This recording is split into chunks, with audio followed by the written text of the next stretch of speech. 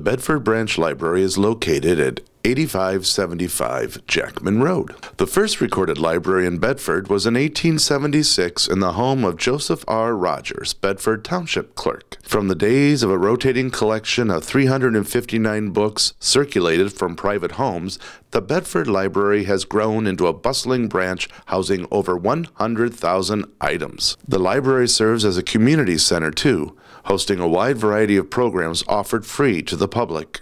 Bedford's library service in 1968 consisted of two separate and crowded branches, one in Temperance and one in Lambertville. A group of interested citizens formed to study the existing libraries and develop a plan for expanding services to the community.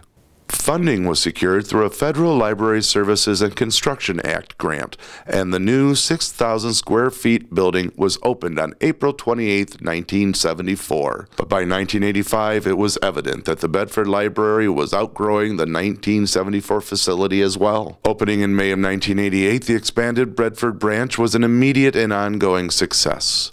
In 2002, the community again found the Bedford Library at capacity, often filled to the brim with patrons of all ages. In August of 2002, Bedford residents approved a $3.4 million levy proposal, which again would double the size of the Bedford branch. The renovated and expanded facility opened in December 2004 to rave reviews. Bedford quickly became and remains Monroe County's busiest branch library.